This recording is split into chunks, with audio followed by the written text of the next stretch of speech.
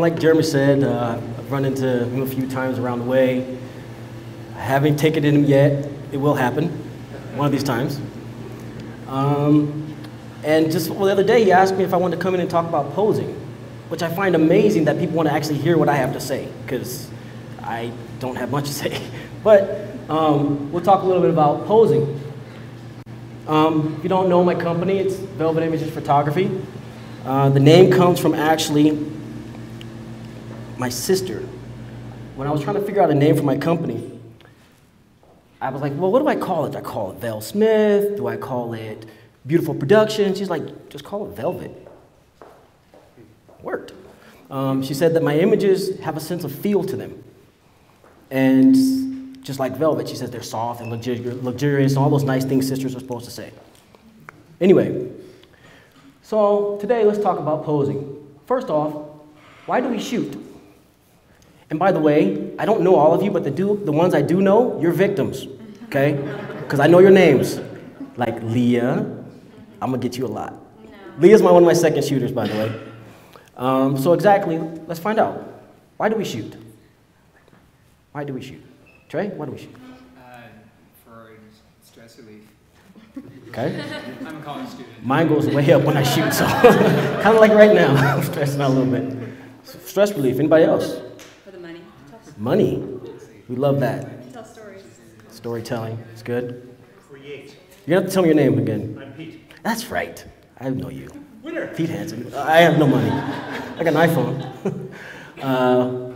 Sean, you can't hide. You're the biggest guy in here. I shoot for money and for Passion. passion. I shoot for different reasons. It depends on the day. The reason I shoot is growing up, I always saw my grandfather shoot. And he had a Minolta at the time. And I didn't know why he was always so angry when I touched it. It was just a box with a bunch of dials on it, and it didn't make any sense, but I raised it to my eye, and I see a little cool little circle in it, and then one day I stole it. And if you ever met my grandfather, he's the type of little words, but a lot of action.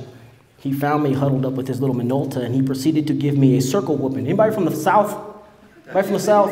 You know what a whooping is? Okay, I experienced a whooping. And a circle whooping is when you go to run and your grandfather or your dad grabs you and he spanks you while you're running in a circle. Left an impression on me. And from then on, I said one day, I want to own a camera. So, everyone has a certain style when they shoot. And what we're going to talk about today is refining our style. We're going to go through my style and my photographic formula. We're going to talk about evoking emotion through posing.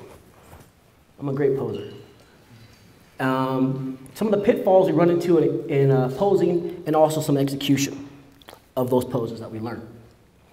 First off, style. This is one of my favorite quotes. It's about writing, but I apply it to my photography. It's better to write for self and have no public than to write for the public and have no self. When I first got into photography, I didn't know anything about it. I just knew it was a pretty box, it cost a lot of money, and my friends made fun of me. But over time, I developed a sense of style, of how I looked at things, how I felt when I took a picture, and I would borrow things from various photographers because in reality, nothing in photography is new. We've all learned it somewhere else. So as we go and we're learning things, we put things what cops call a tool belt. So we learn something, we put it in our belt. Now we don't have to use it, but it's something that we know that's familiar, we can pick it up whenever we need it. So I look at David Terry, he has a style. I like some of his, I put it in my pocket. I look at Leah, the way she shoots, I put it in my pocket. And that all, what defines my belt is my style. And when I shoot, I don't shoot for anybody else. I shoot for me. I shoot for stress relief. I shoot for money sometimes. And that's my enjoyment in it. And what's kind of unique is none of us should be shooting for anyone next to us. We should be shooting for ourselves. In that, we'll find uniqueness. And what's in that uniqueness is individuality. First off, the camera. This is our pen, or how we write, or how we tell stories. Who here shoots Canon? Nikons? Anything else, Sony? Yes, my buddy's back there. Everybody in the corner, I guess you know I shoot Sony now. In reality, the camera, it's not important. Anything else? What'd you shoot? iPhone. Okay. All right. Expensive though. Like, really? Really? No, I have a D800. What's your name? Rachel. I'm gonna write you down too. Rachel. Okay. All right. The camera. What the camera does, it's our best friend and it's our worst enemy. If we don't know the camera, we hate it. We have this picture in our mind as artists, but we can't seem to get it out because this stupid camera won't let us do it. So we go from Canon to Nikon, from Nikon to Sony, and all big circle. But in reality, any camera we shoot today, including the iPhone, is better than any camera that Ansel Adams shot with. And he created memorable images that we'll never be able to duplicate. So the camera is just a tool. It's an annoying tool, or it could be our best friend. What it also does, you heard the term that the camera adds weight? It does, period. Because it's a dumb object, and all it does is it wants to do what it wants to do. So we have to work with it, we have to fool it. And once we become master of that camera, then we can refine our style. One of the things the camera does is the first thing it seems to contact, it wants to make larger. You stick your head close to the camera, it's going to make it bigger. Our eyes do the same thing. If I hold my fist out, my fist looks bigger than my face, but in reality, it's smaller. It's just the way the camera works and the way our eye works. But as all these expensive cameras we have, I have never seen one come bundled with creativity, ever. I think the most expensive camera I've actually held was a Hasselblad, something that had so many zeros on it. I thought it was my social security number, and it had no creativity came with it. Rachel with her iPhone could outshoot it if she's creative. Correct? With this creativity, we get individuality. We get a sense of uniqueness. So inside of us, there's one thing on this planet there's no duplicate of, and that's ourselves. If we look at ourselves for our own sense of style and we shoot what we love, guess what? The person next to us can't shoot it. I love David Terry's work. Can't shoot it.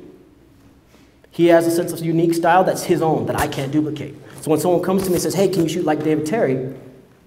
I could try. It's like grandma's apple pie. Nobody can duplicate grandma's apple pie except for grandma. You have to take that within yourself and accept that. Just because this person might be selling more, don't give up your sense of self.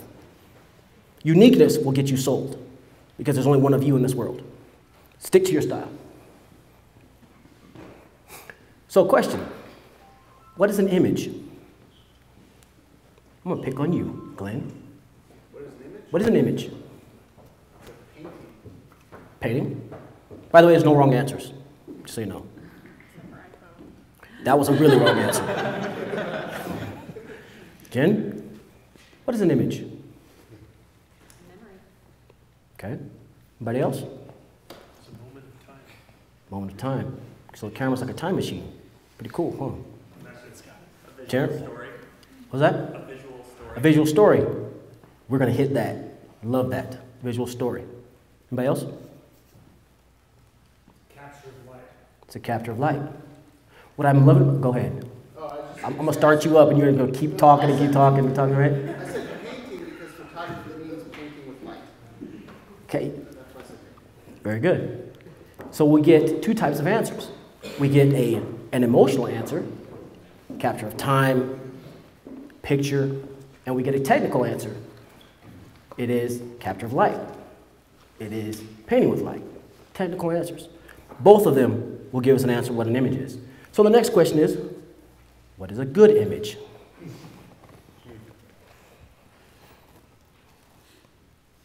Pete? It's up to the beholder. Good answer. Anybody else? It evokes emotion. Evokes emotion. You're just being a teacher's pet. Okay. Anybody else?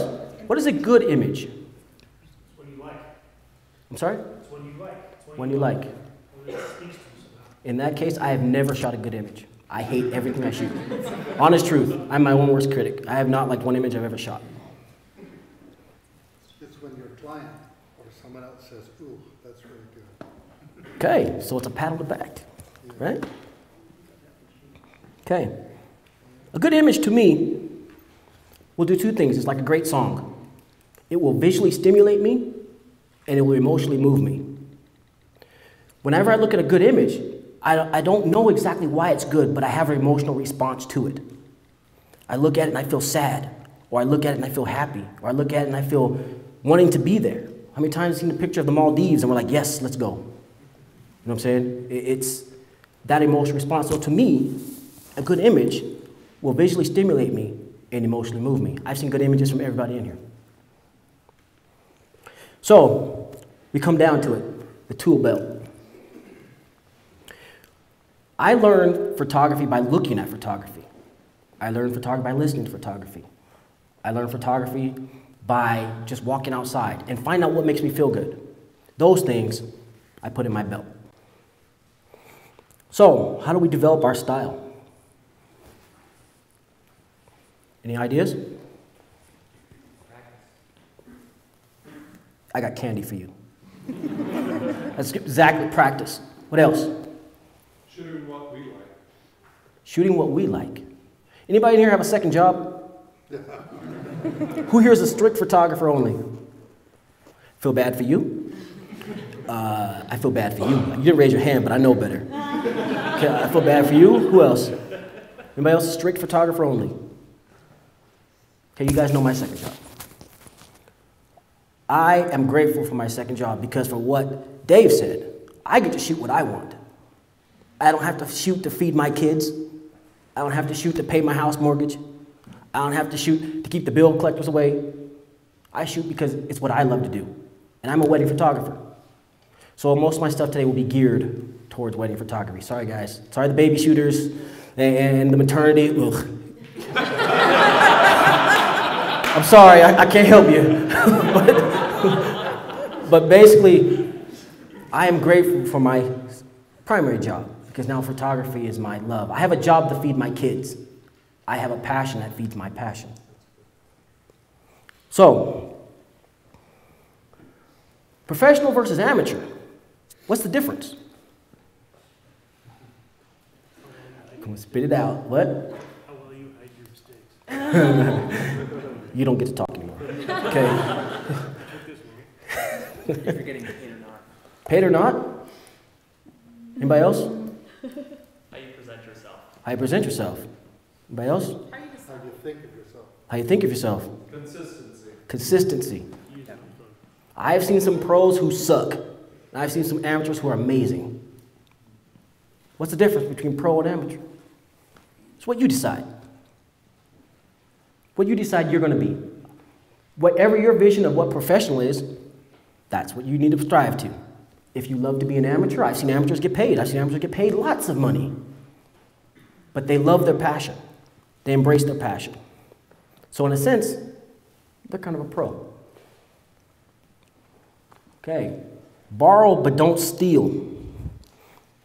This one I see quite often. If you ever spend time on Facebook, you will see the unfortunate souls who happen to steal an image from someone else and they are found out. And you see how we turn into these ravenous sharks and we destroy this person's life, their kids, their job, their life, everything. We are very, very protective of ourselves with the camera. Learn from the person next to you. Borrow what they have. Don't steal it. Save your bad images. How many people do that? I'm impressed. I'm impressed. I save every bad image I have. Leah, who tries to impress me all the time when she's my second shooter, will delete her bad images from the camera. And I promptly pull her to a corner and I yell at her. And then she yells back and then I go to my corner. But save your bad images. Those are your mistakes. If you just save your highlight film, you will never learn what you need to improve on. It's a slow process. It is a very slow process if you delete your bad images. Save them. Put them in a special folder. When you are done doing your shoot, go back to your bad images and say, this is how I messed up. That's how I messed up. It would be a world of good for you to save those. Practice versus perform. If anyone's ever second shotgun with me, I think Jen has, and of course Leah has. One thing I always repeat, if you come to my shoot, you are not there to practice. You are not there to learn. Sean, you shot with me too. Sorry, man, forgot you. You are there to perform. I equate everything to football because I love football. During the week, you run through plays, you condition, you listen to the coach, you go to meetings, you practice. So on game day, it's your A game. Being a wedding photographer, these are people's memories. You can't turn to me and say, oh, Val, I missed that shot because I was underexposed. No, it doesn't work. You still got that done during the week.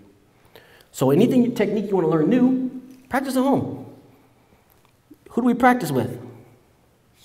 Practice makes perfect. I know you've heard that term many times. I'm going to refine a little bit. Perfect practice makes perfect. Meaning when you go home and you practice off-camera flash, which is a huge no-no to me. I hate it. Anybody else hate it? Someone raise your hand, please. I'm not the only one. Thank you. Okay. Off-camera flash is the bane of me. I will never practice it on a wedding. I will practice it at home. I will practice it after my shoot. I'll practice it before my shoot. That's when we practice. So you practice perfectly. Find someone who knows it, what you're trying to learn. Have them get in your ear. That'll help you. Perfect practice. So who we practice with? Models, objects, live-in slaves.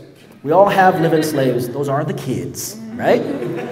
Because you know what? They got to do what we say because we feed them. If we don't feed them, well, they'll come back anyway, right? Because they're our kids. So my kids, I was going to post pictures of them, but I couldn't find a good one because they can't keep a straight face in any of them. People who know my kids know. Y'all want some kids? They're black. I hope that doesn't bother you. Okay. I've never shot a model in my life. I think I've shot one, and I made her look fat, and she yelled at me. So that was when I first started. Ever since then, I've shot a model. I shoot people, because that's who my clients are. The better I can shoot us, the better I can do my job. Models are already perfect. They're already beautiful. They're already skinny. They're already in the prima donnas. And there are models in here, I'm sorry. No, I'm not really, but y'all know. Okay, objects. A good way to learn posing, believe it or not, is with objects. Something round. Imagine you get someone who has a rounder face. How can we give them contour? How can we give them shape? And of course, the live-in slaves. So, this is something this is another tool I've learned. It's the practice wheel evolution. What you do during the week is you push yourself. Something new. Let's say you want to start practicing evoking joy in an image. Okay, so you'll push yourself, and you're going to fail a ton, but the failing's good, because from the failing we learn, and when we learn from failing, we evolve, and then our skill set gets bigger, and it's a constant thing. I don't know anyone who is successful in photography that does not do this. This is a constant, and the more you do this, the larger your skill set gets. So, let's talk about my style. My style. Most everything I have learned in photography, believe it or not, I have learned from law enforcement. I've been a law enforcement officer for almost 17 years. And one thing that we learn in law enforcement is the language not spoken. Things not said will get you killed. Things said will divert you. So me and most of my guys in my crew, we have learned body language. That is the basis of my posing, the basis of evoking emotion. So, my photographic formula has 5 parts. Everybody knows the first and most important thing is light. If we don't have light, we don't have anything. If we don't have light, we don't have shadow. Light. Somebody tell me what light is to them. Don't make me pick on you. Paint. What else? Okay. True. What else? Oh, I'm going to start poking at you. There you go. Light is the revealer. It reveals. Man, that's real deep. Okay. Did you co-sign on that? Is he? No? Dave asked me, no, he said, say this. You're in trouble now, Dave. Okay. Light is the stage of everything. Depending on the light we have, dictates the mood we have in the room, or the mood we have in our image. If we take an image And actually I'll just get into that later. Next is location. Where are we shooting at? Is it outside? Is it inside? Is there some kind of structure? Things of that nature. The next thing I have is my technique. Am I going to shoot shallow? Am I going to shoot long lens, short lens? Am I going to shoot fast shutter speed, slow shutter speed, off-camera flash, whatever. Next one is the pose. This is when our people come in, or object, because you can pose objects. And the difference between a pose and a, oh, come on, work with me. Okay, the moment. That takes us from a regular just standing there to emotion, is the moment. That is the difference between just standing there and somebody crying. Okay. So we'll touch these one by one. First, light. These are all images from recent weddings this year. Sorry if you want to see an older one. Light. Light is the mood setter. If we have bright lights, lots of color, we tend to see that and get a sense of joy. Darker mood light gives us a sense of mystery, sense of wonder. I'm a big fan of the darker light. So this gentleman on the left came to me and said, hey, Vel, I used to shoot a lot of groomsmen, like a big group of groomsmen. He was only one. He says, I want to look like the Godfather.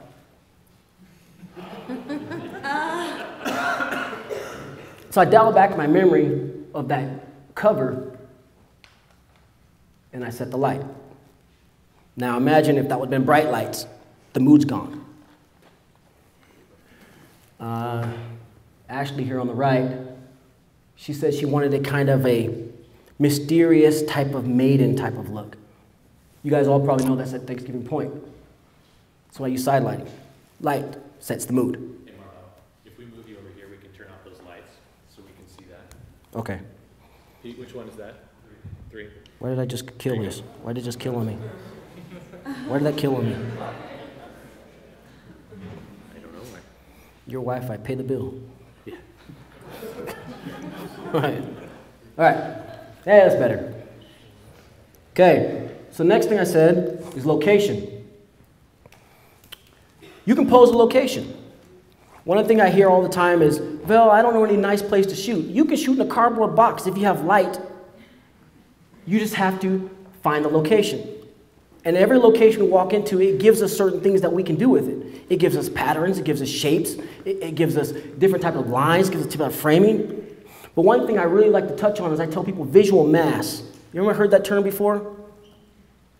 Mass itself is the weight something holds, correct? Visual mass is built the same thing. When we look at an image, what holds our visual mass? What holds our attention? The key is simplicity. BBF. Our subject should be the biggest. If it's not the biggest, it should be the brightest. If it can't be the brightest, it has to be the most in focus. If it can be all three, it's perfect. The background must make sense, because the last thing I like to do is look at an image, I'm going, what am I looking at? Where am I supposed to be? Because somebody's wearing a tree hat, or somebody's got something sticking out of their back, and all I want to do is laugh and think of bad jokes that cops do. And so the background must make sense. The next come down is our composition. Our composition is our arrangement of elements in our frame, correct? So part of composition, we have frames that help us our subjects stick out. And lines. So these are all things that we see when we roll into locations. Look for reflections, we can look for patterns, we can look for frames, we can look for lines, anywhere. I mean, just looking in here, we can find patterns and find lines. All right. And one of the biggest things ever is adding and subtracting. For me and my style, if something does not add to my subject, it's taken away from my subject, plain and simple. If it's not helping tell my story, it's cutting my story away. It's confusing my viewer, so that I will eliminate it. And that doesn't always have to be through Photoshop. By the way, I hate Photoshop, hate it. To this day, I have never Photoshopped one person. Everyone is beautiful, and I'm a firm believer in that. If you have to Photoshop someone, it's because you shot them wrong. And that's what I believe. It means so much more when you hand someone an image and say, hey, and they start crying like, wow, I'm beautiful. I'm like, yeah, and I didn't have to fix you. It means a lot, you know? Okay. Next part of my photographic formula is my technique. Uniquely, I'm a big fan of the long lens. Those of you guys who are techies in here and I use the word compression, please don't stab me, okay? It exists, it's real. You just go with it. Okay. Let me go back to this one real quick. This image on the right was shot at 70 millimeters on my 7200. That was shot at 200 millimeters on my 7200. I didn't move. Notice how the building behind becomes bigger. Compression. Don't shoot me. Okay. Know your gear. First thing I do when I look at it, I have an idea in my head is I reach for my lens. What lens do I want? Know what lens does for you. This was shot with a 16 millimeters fisheye. I knew it was going to do that. I saw the strong lines above, the strong lines below. I knew when I put that fisheye on it, it would create kind of a circle and kind of frame her, and it wouldn't touch her. Okay, distortion. Many times I look at an image and I see people shooting a portrait at 24 millimeters. What does that do? It makes my kids happy because you look like cartoons.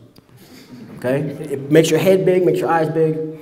So remember that the first thing that lens is going to touch is going to make larger. Granted, if I stand like this, it's going to make my hip bigger before it touches anything else. I put my foot and make my foot bigger. Follow me? You tracking me what I'm saying? Okay. And then that naughty word, compression. Now this photographer, I forgot his name, but I love his website. And this is one of my favorite things I've ever seen to explain focal length when shooting portraits. All right, now he went through different focal lengths, but he kept the model about the same size in the frame. My favorite lens I use is the 135 1.8. Only Sony shooters have that. Zeiss class. Am I right? Okay. Now we can see what happens at 19 millimeters versus 35 millimeters versus 350. Just the stark difference between the two. So again, what is a good image? If you can light right, I was just talking to Glenn earlier, you can put the best lighting and then your ratios are all correct and then your subject or your client gets the image and says, I look fat. Okay, we forget sometimes. For portrait shooters, our goal is to make our subjects look good. They're not going to care about our lighting, they're not going to care what lenses we use, they don't even care if they look good or not. So again, my favorite focal length is the 135. I'll occasionally shoot at 200 millimeters, but most of my images are at 135. Sometimes 85 millimeters, that's not represented. Okay, compression, that naughty word. Okay, this was shot at 70 millimeters at 2.8. Look at the red box. Now I didn't move her. Look how much bigger the box got. I know at 200 millimeters, the compression, stay with me, is going to do that. So if you know your lens, you know before you even pick it up, okay, I see that red box back there. I want to bring it a little bit closer.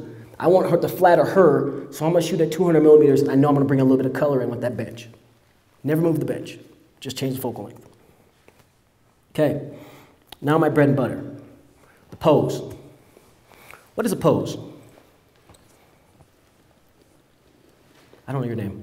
I'm Brecca. Hi, Brecca. It's their position. Their position, okay. Guided position. Anybody else? Glenn? Interaction with each other. Interaction with each other, okay. Anybody else? What is a pose to you? There's no wrong answers here. Body style. Body style. Okay, I'm gonna start poking people because I appreciate you speaking up, but I don't know your names, but I'm gonna start poking at you, okay? Oh, who's the next victim? Oh no, you're like God, man. I'm not even asking you. Let me see, who I'm gonna pick on. What's your name? Oh yeah. What? Kara. What's a pose? I think it's the way that the people are telling their story. See, I should have picked on you earlier. This is exactly what a pose is to me. Pose is a language for me. Remember, everything I learned in photography as far as people, I learned through body language. I've learned that by watching someone's hands, if they're a threat or not. I've learned by watching people the way they stand, if they're going to run. I've learned by just watching people's eyes, if they're plotting on me or not. It's the truth. You're plotting on me. Okay. So, like I said, it's a language. So why do we pose? 2 reasons. We want to make our subjects look the best possible they can, because those are the people feeding our passion, correct? They're the one calling us up and saying, hey, we want you to shoot us. Sounds funny. We also pose because I pose because I like to tell a story. All my poses, I want people to look at and say, what's the story? But in posing, we run into pitfalls, very big pitfalls that I see quite often. And we're going to touch on some of those in a minute. So like I said, it's about storytelling. And it's about creating or evoking that emotion. If you pose well, remember posing is like language. A pose, we can communicate, oh, she likes him. That's speaking in complete sentences. So if every body part or every way they stand is in one word, and if I put someone here and I pose them up and they're like, oh, those two love each other. The difference between speaking in complete sentences and speaking in poetry with your posing is now instead of people saying, oh, he loves each other, they love each other, they're saying they can't be without each other. They were meant for each other. This is that emotional response we get. So the goal is to pose with poetry. So my language. Body language is the first language we learn as humans, is it not? I remember when I first became a dad, I was playing PlayStation, and there was this kid that just kept crying and crying and crying, and I'm like, someone needs to shut that kid up. And I realized, oh, that's my son. So I remembered when I first realized that body language, all he can do is cry. I can understand what he's saying. He doesn't speak English. As much as I want him to, he will not speak English to me. I have to look at him and know what he wants just by the way he's moving. How many times have you picked up a kid and he did not want to be picked up? What's the first thing he did? Threw that head away. What's that telling you? Watch out, because it's coming back, right? Does not want to be touched. Body language is the first language we learn as humans. But as we go throughout life, we forget it.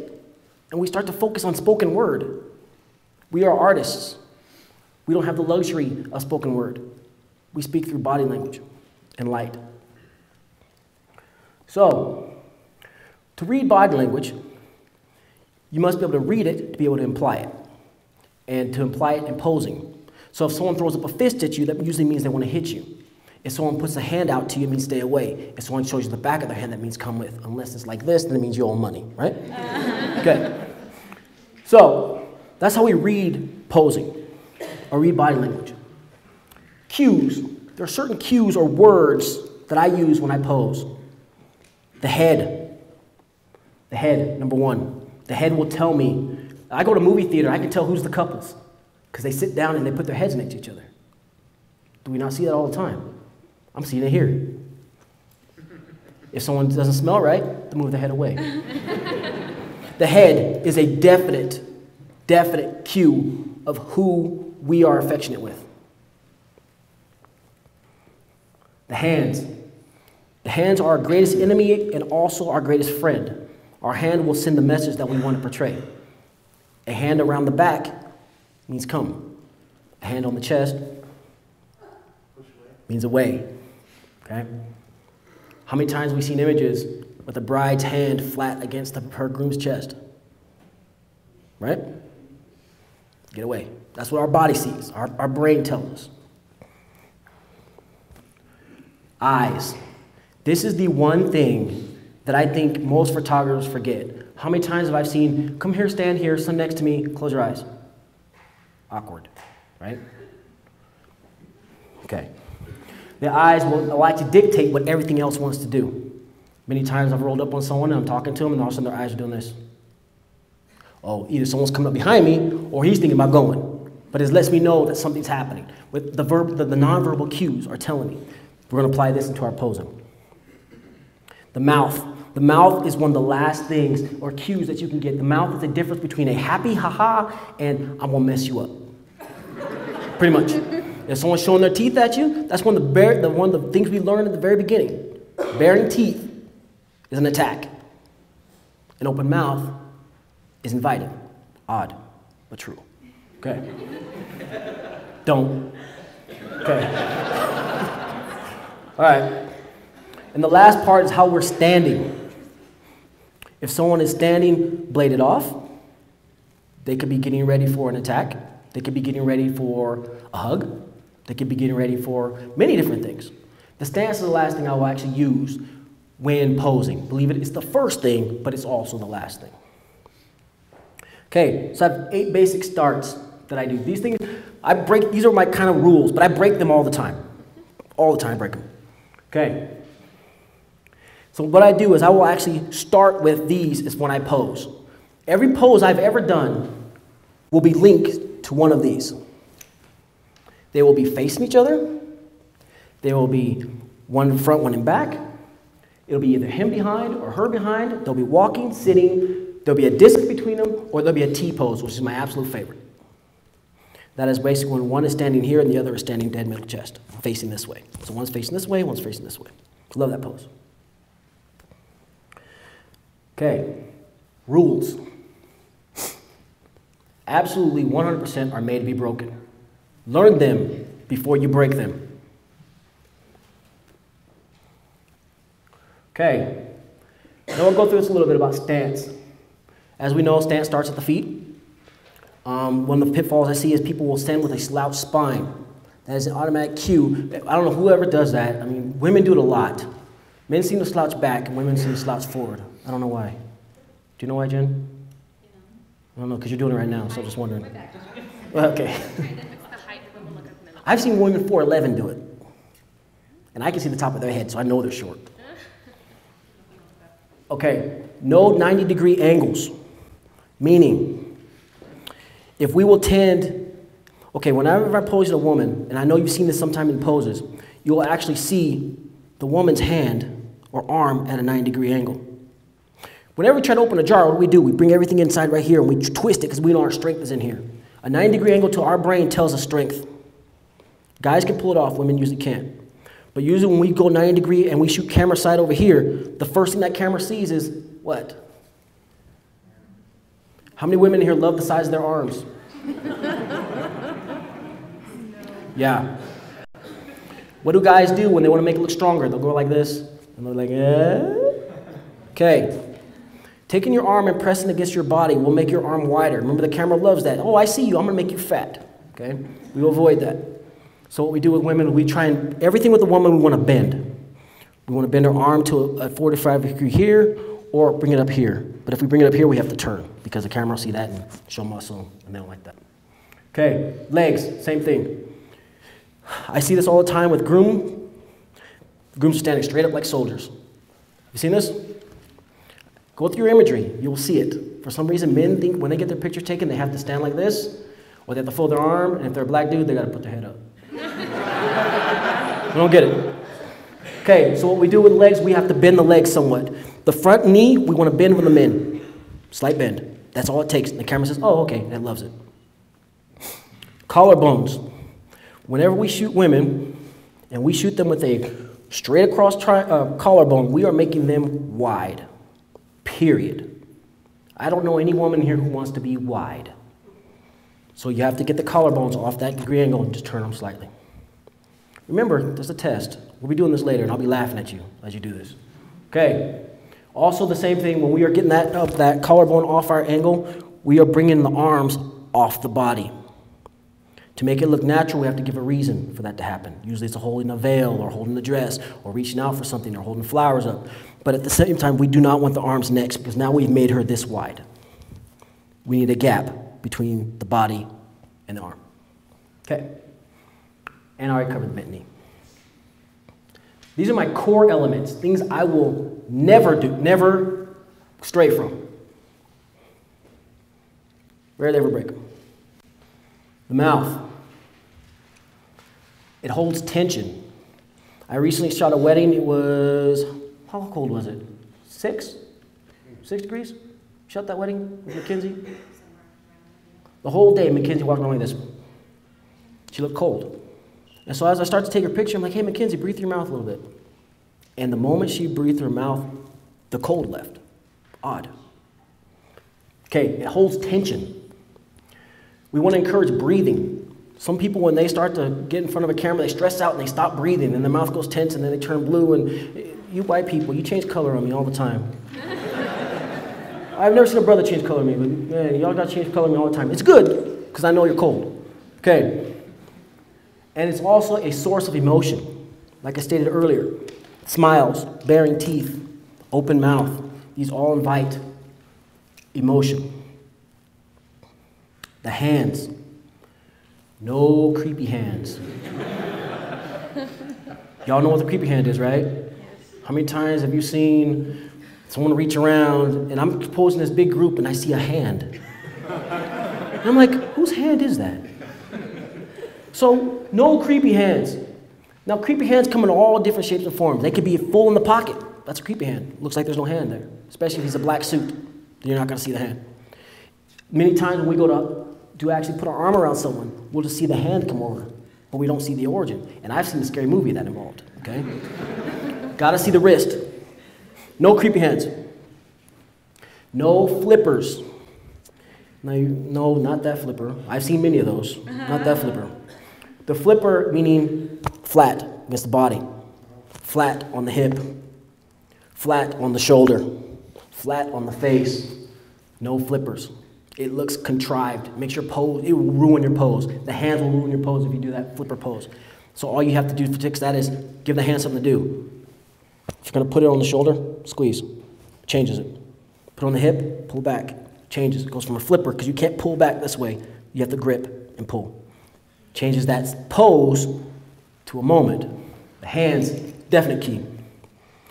For women, soft fingers. That means if we are to grab a man's tie in a contrived pose, you will see her yanking this tie like he called her mama a name, okay? Soft. That means we bend the fingers. I know you guys have heard it before, ballet hands. I've heard it for years. It's just soft. Everything is soft. You will see this a lot when brides are holding their bouquet because they are so stinking nervous that bouquet is screaming at you, help me, because they are gripping on this thing. Soft. Soft hands. And we have to give the hands a purpose. How many times you've shot people and they're like, well, what do I do with my hands? All the time. I hate my picture taking because I never do my hands. Give the hands something to do. Grab the face. Grab the lapel. Grab the pocket. Stroke an arm. Little things like that. Telltale signs for a pose versus a moment. Also, this is a huge one. I'm a people watcher, aka a creeper. I am. So whenever I watch people, I love to watch them at the mall. My favorite place is the airport. I love watching people at the airport because I'm an emotion guy. And so I watch people come home. You can tell who's been in trouble, who's been doing trouble, and who's glad to be home. Whenever you watch people hug, that's a huge one.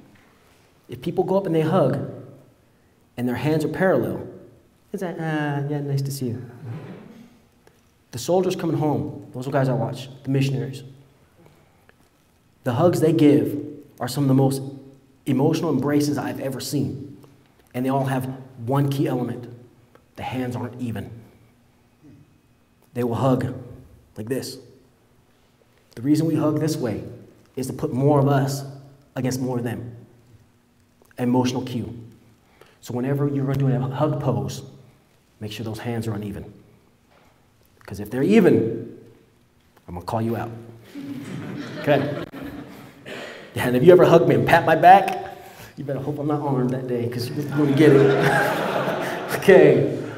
All right, the eyes. Now, I touched this earlier. This is where I'm going from the borrow versus learn versus steal thing. How many times have we want to create this emotional embrace and we put their heads together and all of a sudden we say, close your eyes, and they go, there's nothing. Because to us, when we study photography, it looks like they're just closing their eyes. You have to give direction. Again, I'll go back to the missionaries when they come home. They will rarely hug whoever open-eyed. It is close-eyed. Soldiers, when they hug their kids, close-eyed hug. Why? There's emotion involved in that. And their eyes are usually looking somewhere when they're closed. They're not just a dead eye closed. You have to give the eyes direction. So to get a bride or a groom to close their eyes, I don't say close your eyes. I have somewhere to look. Come here. Oh, I'm gonna sit in the front, Val. Yeah, you're gonna pay for it. Okay, Yeah, whatever. This is Leah, Hi. the second shooter. Okay. Hi, you nervous? Yeah. Don't worry, these people don't know you. They're just judging you, okay? All right. So, what I'll do with Leah, look this way. If I want her to close her eyes, I'm not going to say, Leah, close your eyes. Close your eyes. All right. That's an inside joke. Anyway, it doesn't look right. Look straight again. Leah, look at that chair right there. Now look at this light right here. Now look at right here. Don't move your head. You Sorry. suck. Okay. Look at the chair. Let's try it again. Okay, look at the chair. Okay. Look at the light. Now look right here. Now look at your knee. Now, with that, oh, you son of a, okay. Come back. Okay, we're back. All right. So what that does to the eye is it gives the eye a place to look. It changes this contrived type of, we're trying to be sexy and romantic look to a purpose. You can go sit down. Thank you. So we must pose the eyes. Number one, we must pose the eyes. Okay. Now, we have any couples in here? You guys are a couple, aren't you? But I'm not going to pick on you. I'm not going to pick on you. I'm not going to pick on you. I want two people who absolutely do not know each other. Oh, and Sean, you're getting it later because you're the biggest guy in here. Okay. Who's here single? I'm so not hugging you. Come here. Yes. Trey, come here.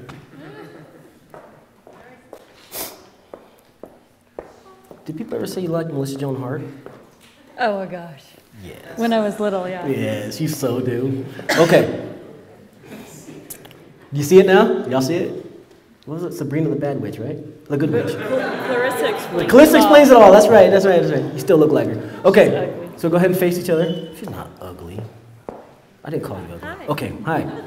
So the ultimate for creating awkward moments is find two people who do not know each other. Do you know your names? You know Matt?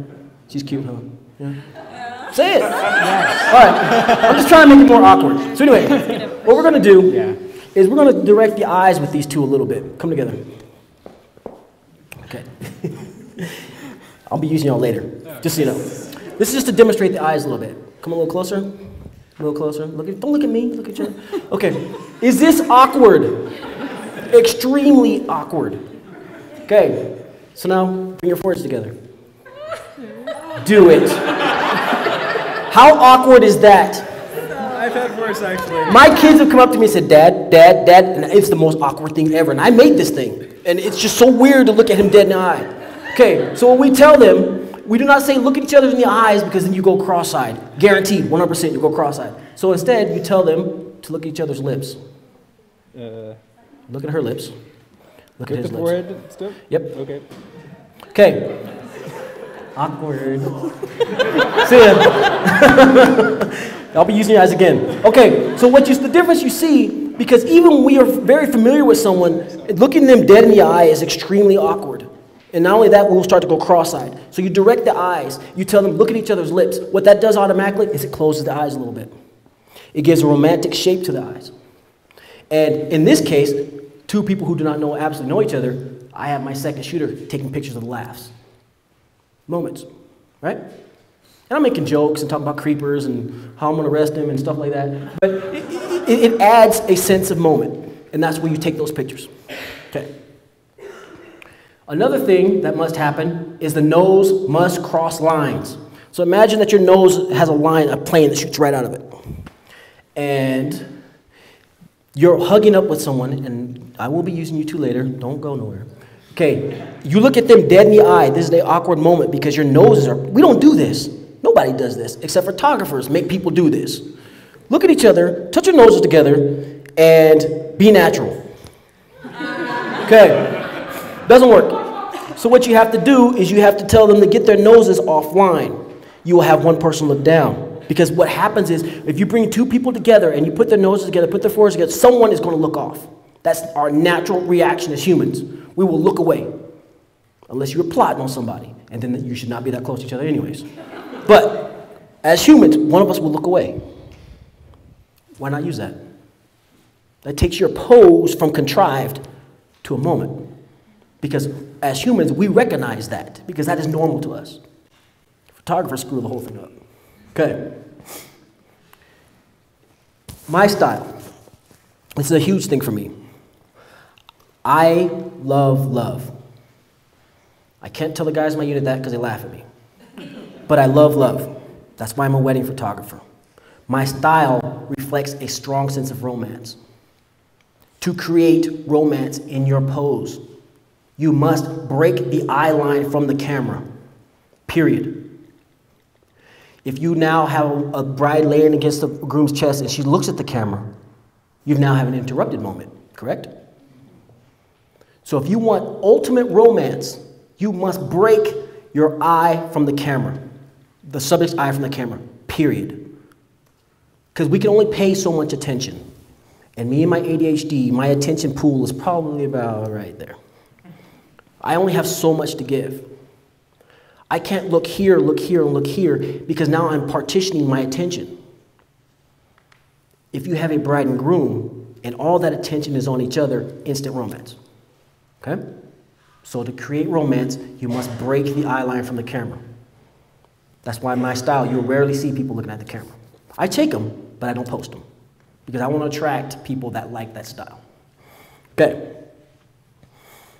I promised I wouldn't put this up, but I'm so going to do it because she's not here.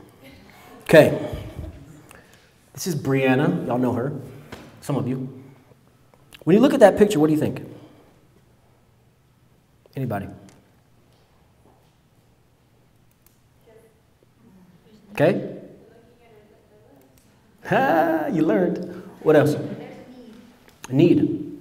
What else do you see here? A lot of emotion. Why?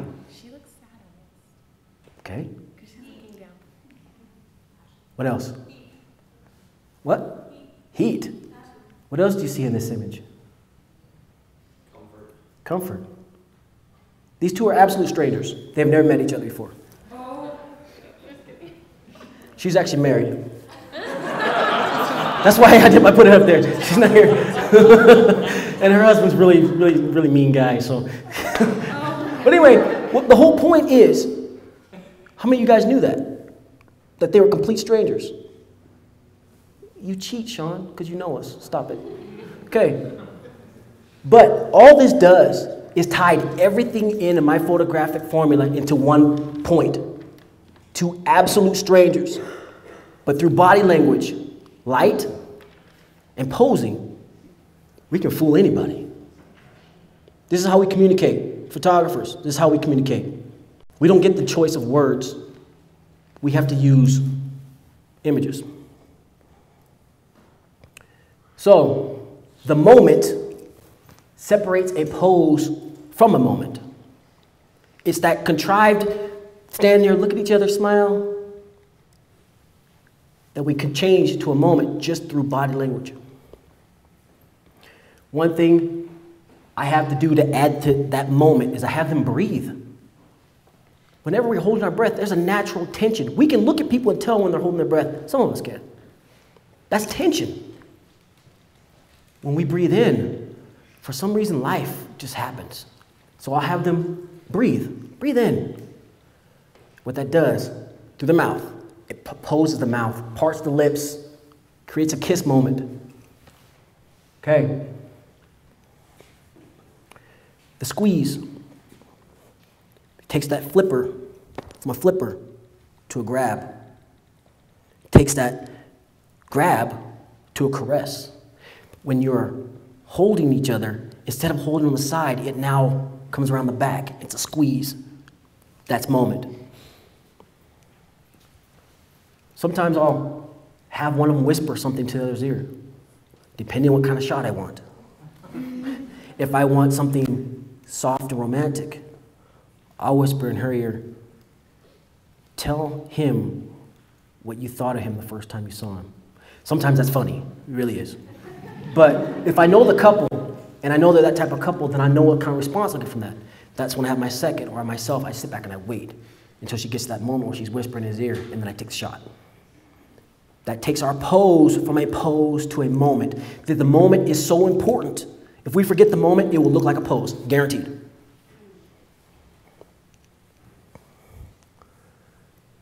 So then I'll have sometimes act something out. Because I've already got them in the good light I wanted. I've got them in the location I wanted.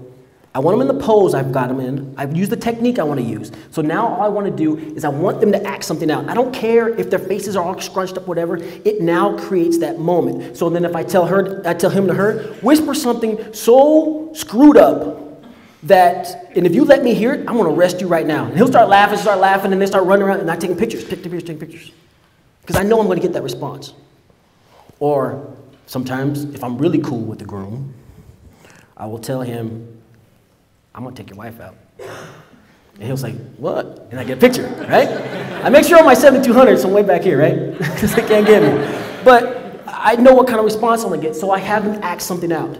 If you do not do this moment, you will look like a pose, guaranteed. I can pick poses out because they're missing the it. And that it is that last piece we're talking about. That it. People say all the time, Marvell, I don't know what it is about your imagery. You just have it. I'm like, no, I'm just a good liar. Honest truth. Because I can take two people who don't even know each other and make them look like they're meant for each other. Just through body language. And that ties in a lot of things we say. Looking at each other's lips, looking at foreheads together. Again, that's a big one because when we don't like someone, we'll dip that forehead away. And you have them close. And if you look real close, I don't know if you can see here, his hand isn't a flipper. He's pulling her, and she's pulling on his tie. Soft. Not like he called her mama name, right? So what does all this translate into? Translates into our voice as photographers. Photographers communicate through light, shadow, and emotion in a wordless book. Uniqueness comes in art, in the art. When our photography looks like art, we are photographing in poetry. When people look at our poses and they say, oh, they're getting married. Oh, they like each other.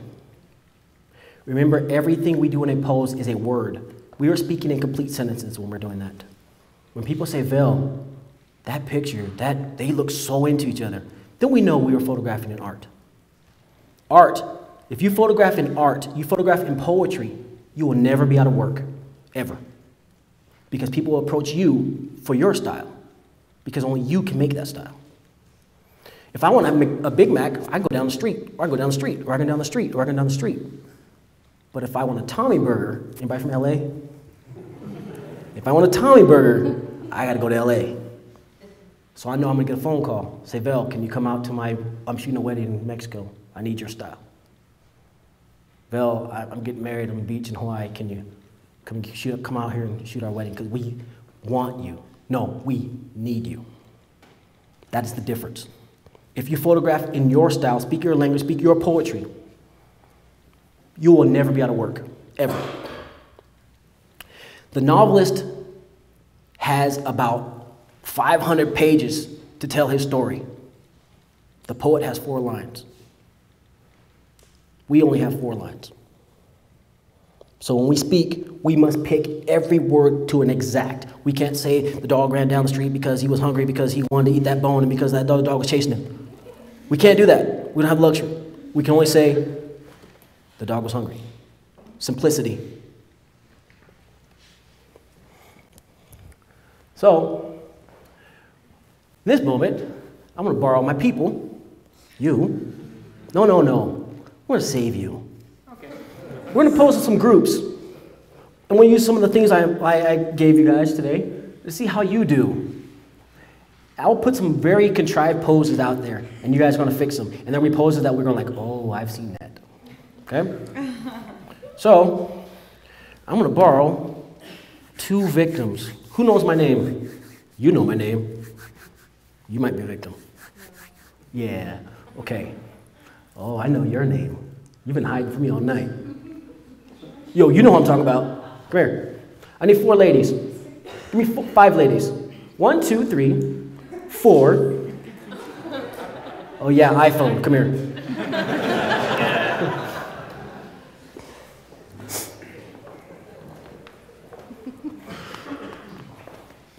Oh, and you're all shorter than me. I like this. Well, you might have to sit down. Okay, you get to be my bride. Come here. Okay, now when we pose, remember the things I've said. What do women hate the most? Looking bigger, right? So we do not want women to look bigger. What's your name? Kelly. Kelly. Come over here, Kelly. I'm going to grab on you, okay? That's okay. Wow. All right. Okay. This is the widest we'll ever see Kelly, right? She's our bride, right? We do not want her to look wide, correct? Because she paid us a gob of money to make her look good. So the first thing we're going to do with Kelly is what? Remember, where's the start? Where's the start? Feet. So what the first thing we're going to do? Okay. First thing we're going to do is we're going to shift her weight off her feet. Because she looks wide right here. If we turn her, which someone said, we got to put all of her weight on the back foot, correct? If we put on the front foot, the camera says, oh yeah, that's a black girl, okay? So we put all the weight on the back foot. What that does is that poses her into an S. That the women look fantastic in S's. That S shape is very flowing, it's very feminine. So that's the first thing we're going to do. Hi. Hi. Okay, so we're going to put her in S shape. So when we do that, we put her weight on her back foot, we kind of bend her back foot to a T, and we point her toe at the camera. Close. Okay. iPhone, come here. I know your name, but your iPhone today. Come over here, Kelly. Kelly, come over here. Okay, you two work together, don't you? That's right. Come here, come on here. All right. And your name? Laura. Laura, come stand over here. Yeah. Right here. Okay, because you're my bride. All right. Now, I shoot on a wide-angle lens when I shoot groups. I know it's bad. You shouldn't, but I don't care. All right. I shoot about 24 to 35 millimeters. That being said, I tell all the women that I am warning them I'm shooting a wide-angle lens. Because what do wide angles do? They bend, right? So anybody on the edges, what does the camera do? You're in the fat spot. That's what I call it, okay? You're in the fat spot. So you guys come on in. Okay. And it's kind of funny, too, because I say, you're in the fat spot, and I'm like, no, I'm not. And they're going to fight on each other. It's pretty funny. Okay. But when I do a big group, like families, whatever, I usually put the men on the edges because men don't care that they look bigger, right? Women do. So I tell all the ladies, go to an S. How much you paid attention. Okay. Good. Weight in back foot. Good. All right. Slide in. Slide in. What's really cool about women is they don't care about getting really close to each other. Guys, we don't like to.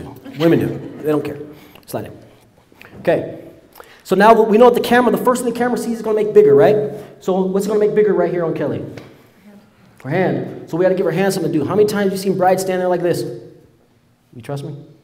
Shouldn't. Okay. But they stand like this. And that arm is right there, and I'm looking at this. I'm usually in sleeveless dresses. I'm like, kill that photographer. Okay. Anyway, so you have to give them something to do. What I usually do with women is I will have them create a story with these. Remember, what creates stories?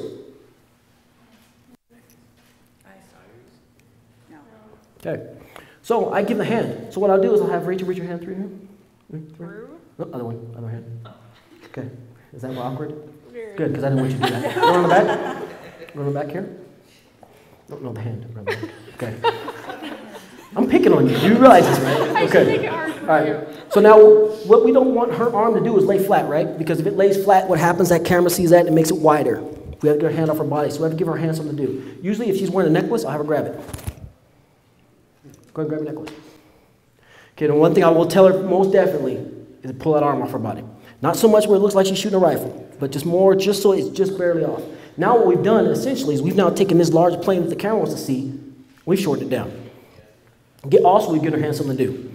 If they're holding flowers, I do all kinds of things like that. Now what I'll have her do is I'll take that right hand, put it on your elbow on her shoulder. Elbow. Okay, because remember, that's creepy. This is not creepy. Okay. Now, they're a little bit different heights, but you guys get the feeling of this. Slide in. Bring your heads together. Okay. Sometimes, and I can pull this off, depends on how close the girls are, I can have her reach back and sometimes grab, no, slow down. It's not that kind of party, okay? Jeez. Sorry, sorry. I'll have her loop in somewhere in her dress around here, but make sure the elbow's bent, okay? That's a little awkward. Just for, it's so awkward, but that's why I'm picking the girls first, guys are later. Okay. I'm picking on y'all, I know who you are, okay. Now, the star of this whole show is the bride, correct? She has to look the best. I do not care how hot her bridesmaids are. She has to look the best because when she gets her pictures back and she says, oh, those girls look better than me, that photographer sucks, right? So we have to make her look the absolute best. So if she is a larger bride, what can we do? Bear with me, okay? Don't hit me. All right, what we can do is we hide part of her body. Let's say she's really wide. We will hide her with the girl next to her. We have essentially now slimmed her down, but she's still the star of the show, right? So you have to look straight to camera, okay? Lean your head in. Now take that back arm and loop it through her arm, all the way through. Yes, no creepy, okay? Come all the way through. And usually she's holding flowers, right? So she's holding flowers on her hip. Maybe if we had flowers. And we don't care if the flowers look bigger, because it also what's it do? It's hiding her hip, okay? So she'll leap through, and you'll slide in. Bring your arm through. Sometimes all you have to hold hands. Girls can do it. Guys, some guys can do it. Some guys can do it. Okay, and then what I'll have her do is I'll have her lean her head in. Fingers in her lap. I really don't care, because that's up to y'all. But I hate fingers are locked. It looks like tension. It looks like a bunch of spiders. And you know me, how I feel about spiders. So I'll have them grab here. Make sure you turn your hand. Okay, weight on the back foot. Sorry, I'm just like touching, poking, like whatever. Okay, or sometimes I'll have her bring her arm here, but never here, here, or up here. Okay?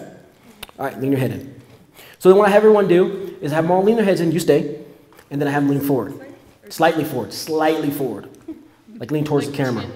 Way too much. It's way too much. Just a little teeny bit, because if we lean all the way in, that's very 90s. We don't do that anymore. We just barely lean kind of forward. Because the camera now, imagine a plane's coming out of the camera, the first thing it's going to do is smack our brides in the nose. If they're chesty, then it hits them there. Okay, you laugh, but it's the truth. I've never seen a woman complain about her looking shapely in a picture. Okay, so now what I'll do is I will either take a shot from here, because this tells a story. I'll take a shot here, that tells a story, or I'll take this shot here, that tells a story, or I'll take the whole thing. Now, at the same time, I'm being my own silly, stupid self. My second is taking little shots, little stories. So from this one pose, we have 10 different shots. Easy. And you don't have to sit there spending time going, oh. And the family's over there going, we want to eat. You just get this done. Okay? You guys are good. Okay, my guys. I'm picking on Sean because you're the biggest dude in here. Come here. And I'm going to use you on purpose. Who else do I want to pick on? Come here. I'm saving you. You're my dessert, okay? Come here. All right. He wants to be the bride. Oh, no. Because that means I got to touch him. Come here, bro. Oh, yeah. Come here. See? This is the biggest guy in here. Isn't that? Whenever I roll, no. Where's Cody? Come here.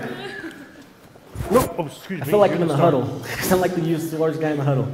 Okay, Jeremy, come here. See? Sucks to know me, huh? Okay, I need one more guy. Who should I pick? David Terry? Did you say David Terry? Oh, David Terry, come here. Okay. How many times have you guys shot groups of groomsmen and you see this? Tall dudes. Come here. Short groom, right? You're taller than me. You already know this guy. Big old guns, too. Stand right here. You're right there. Okay. So, if I'm a short guy that I am, and I'm trying to take this picture, I'm getting him perfectly, but I'm getting Cody's chest, I'm getting Jeremy's head, I'm getting all of Sean, who is affectionately in the fat spot, but it's okay. I'm a fat guy. Glad you said it. Okay. So, I love Sean. He's one of my best friends. Just letting y'all know. Step back a little bit, guys. Okay. Now, groomsmen and men have only one thing they care about. Well, two things.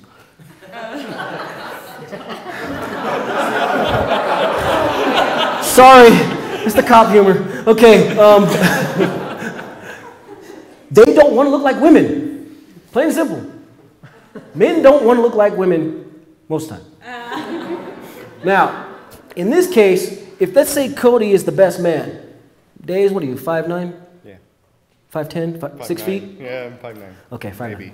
Because if I make you taller, I make you shorter, so you've got to be shorter. Okay, 5'9". Dave is 5'9". His best man is 6'6". 6'7"? Okay, so how do we shoot this? Because now Cody is emasculating Dave. True fact, is it not? We're keeping it all real here, right? Okay, he's emasculating Dave by his size. So what can we do to fix that? No. Because then that creates a whole different party. And if you know groomsmen, when they start to drink, things start happening, and no. Never put a man on his knees for another man. Don't do it. Okay, slide back. Okay, so what we can do is essentially we have to shrink Cody, right? Remember the first thing is men don't like to look like women. What do men like to look like? Say it. We can all say badasses. Utah County, right? Oh, no matter. Badasses. Men look like badasses, and that's why I specialize in my groomsmen shots. Okay, so men are kind of opposite than women. They're angles. What defines a man? Shoulders, arms, sometimes his thighs, chest, all define a man. So we want the camera to see that and go boom, right? So at the same time, we want to use expression to make them look tough. So we got to shrink you down. Take 2 steps back. Okay. Take 1 more step back. Slide in. Sean, go to the back. Let's bring them all up a foot into the light. Into the light? Everybody take a step forward. Everybody. Okay. And This will work. All right. We'll try this. I don't have much space, but we're going to try and make this happen. Okay, we have to make him shorter, right? Leave your front foot there, take a big step back. Keep your front foot there, take a big step back. Slide over, slide out. Okay, Dave, take 1 step back. We'll come up a little bit more. Take a bigger step, Cody. Huge, bigger step. Way bigger. Sean, do the same thing. Oh, don't do that. Okay, stay like that. Okay, Cody, take 1 more step forward. Take a bigger step back now. Okay, now the difference between Dave and Cody now is like 3 inches versus 6'7" versus 5'9". He is extremely uncomfortable, and I don't care. Okay, honestly, I don't care. Same with him. These are both 2 big guys that I brought down now. Dave is still star of the show. So I can shoot this picture right here. And now everybody's in the frame. I had one groom, how tall was Paul? He was shorter than me, 5'7", and his friend was 6'9". His best man was 6'9". And I'm looking at this going, you're going to eat him. And he tried. It was kind of funny. But anyways, what we want to do is we want to take our groom and make him the baddest dude in the whole group. All these dudes will look like he runs that show. So what I do is I don't have him smile. And the only person I have look at the camera is the groom. Because what happens is, as humans, when we look at photographs of people, we identify with faces. We look at faces. That's the first thing we want to do. So by essentially moving their vision off the camera, I'm lessening their visual mass. Make sense? Jeremy, look right there. Look right here. Sean, look right there. Cody, look right here. Dave, look right here. Okay. Harms, you put your hand in your pocket. Now, hands in pockets with guys, they all want to do this. You have to have them leave a thumb out or put a thumb in. But if you cut them off and they're in dark suits, it looks like one body part, right? So you put your thumb out. Bring your elbow out just a little bit, Cody. Actually, you know what? You got a tie on. Fix your tie. Sean, you got a watch? Look at it. You're going to look right here. And Dave looks right here. So essentially what we've done now is we've lessened all their visual mass and we've increased his. We've made them shorter. He's the broadest one in the image. He's up front so the camera sees him and makes him bigger. Now there's all different variations of this. But this is how I do my groomsmen. Pretty much. And when they see it, groom only care about looking like badasses. Done. Okay? Thanks, guys. Oh, we don't get a hug? Oh, my bad. I'm sorry, Pete. Okay, so essentially, this goes into tons of different things, but basically what we're doing is we're speaking different languages, okay? Now, couples. This is what I deal with mostly, are couples. Sorry, family photographers, and it's all essentially the same. We don't make women look bigger, we don't make men look smaller. It's all pretty much the same. So I take my couples.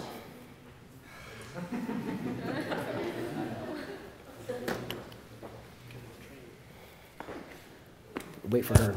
Should I pick a different girl? She's kind of cute, though. It's your show. It's my show? I like that answer. Okay, come on in. Who are we going to pick? Ah, I see you. Come here. Yes, you. You're married? Is your man here? Yeah, you liar! Get over here!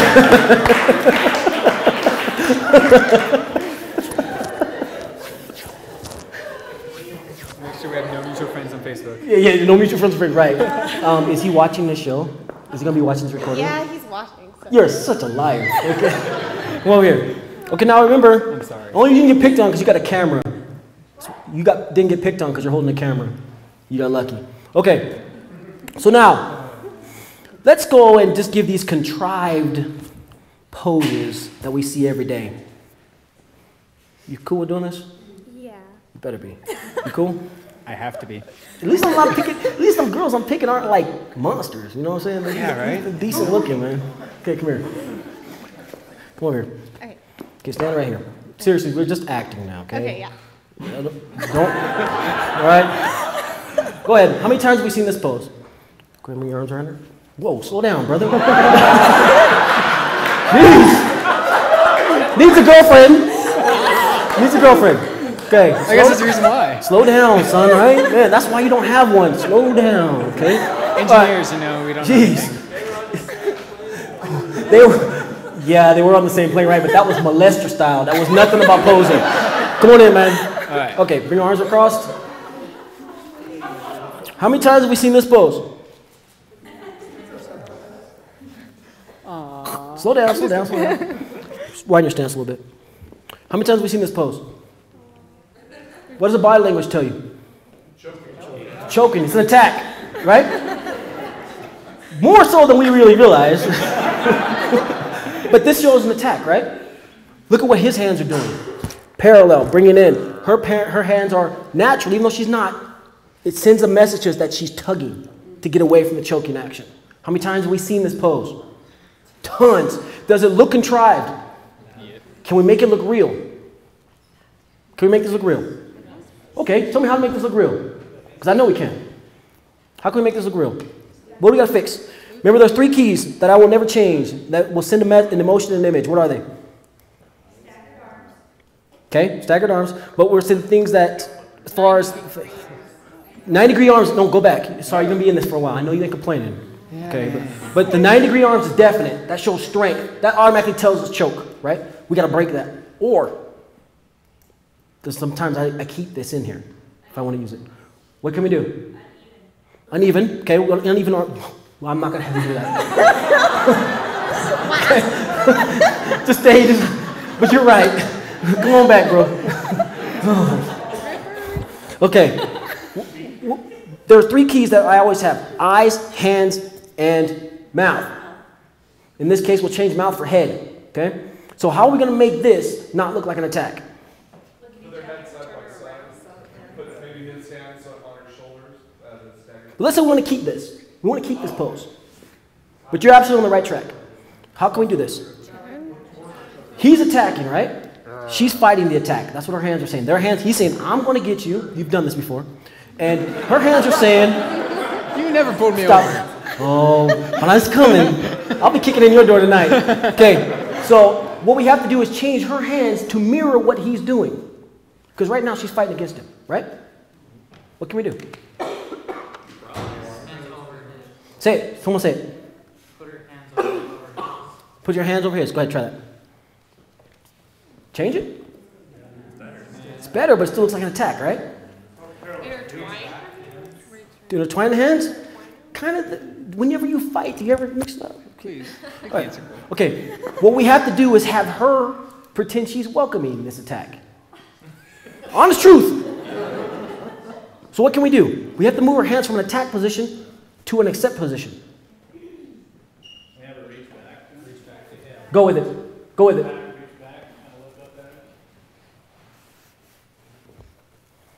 Man. Get in there. Make a fist. No. No. Okay, what else can we do? You're on the right track though. We gotta get the hands away from a defensive position to an accepting position. One of our hands down? Why not? Okay. Okay. Y'all are doing this.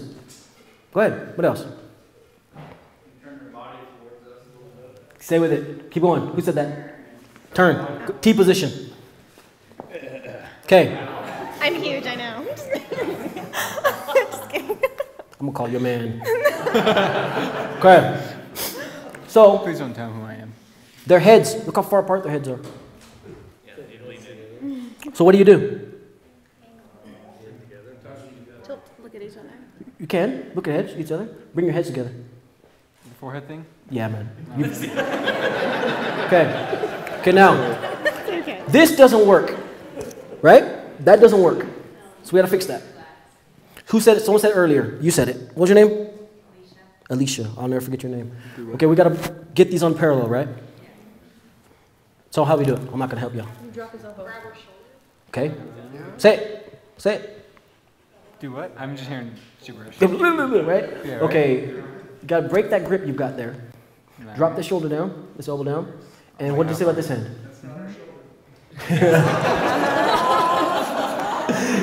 You're messing me up! Okay. So where do we want what? Go here. Here.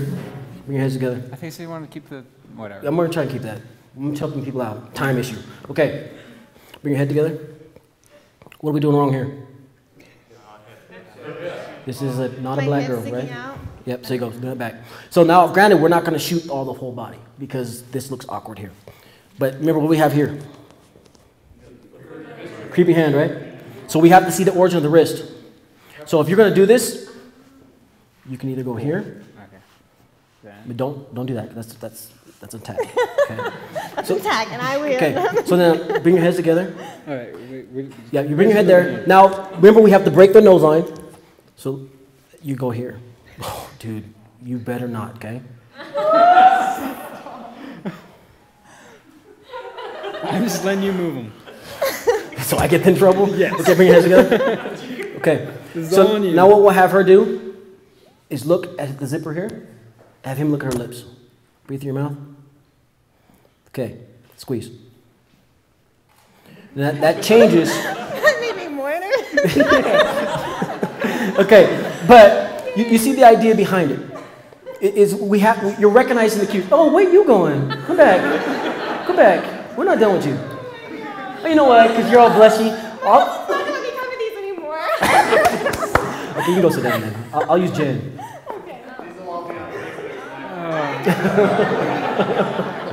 Make sure you tag her. I'm going to be hiding behind my friends. You get sport, brother. Yeah. Okay. So you see the idea, what the body language sings to us. You're seeing it now. This is another classic one I see all the time. Go ahead and face each other. Come on in. I know Jen's got no shame, so this is all good. Okay. Okay. What about me? You ain't got no shame either. We already seen your no shame. Okay. All right, step in. Okay, put your hand here, this hand here. Was her hand? Yep, right there, right there, right there. There. Okay, this hand there. How many times? No. Not yet. Yeah. Okay. Now, how many times have we seen this? Does it look posed?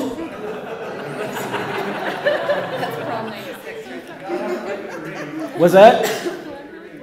I can't hear you. Gotta show the ring. Got to show the ring?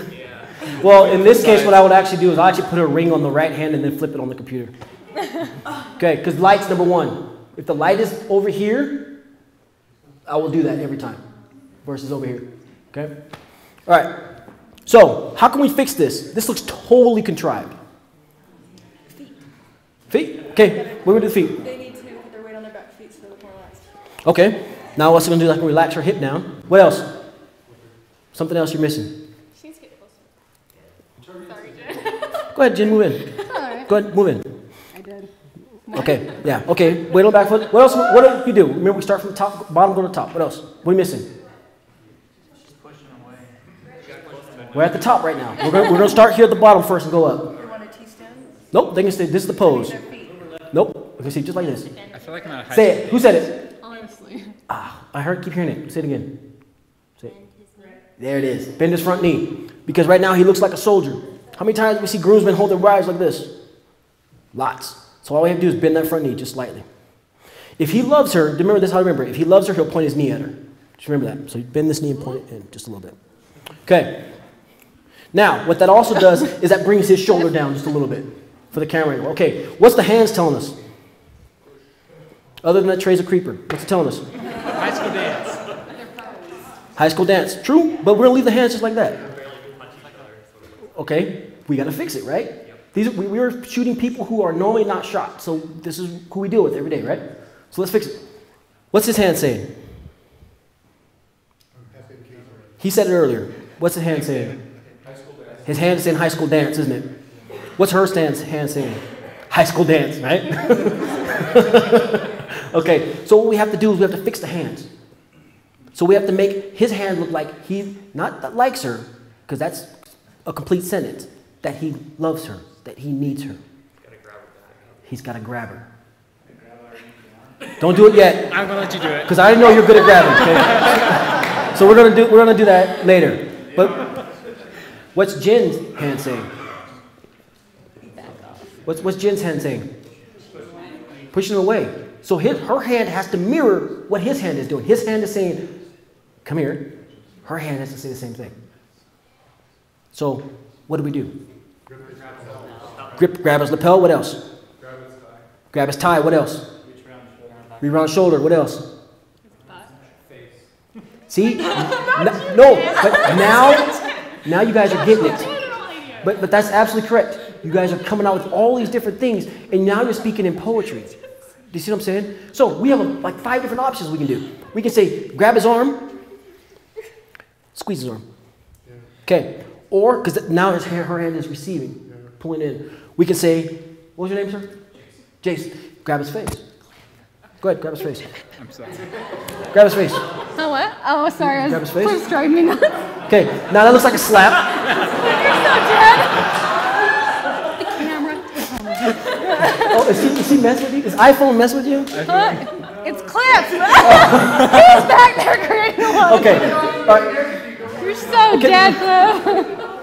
But we are friends here. So, anyways, you can say grab the face. Jason said grab the face. Go ahead and grab his face. Grab his face, not pat his face. Okay, but we have the general idea. Now what we have to do is, since we're shooting this way, we can't cover his face, right? So we have to come here, the back of his head. Okay. So we have the same thing here. He's pulling, she's pulling.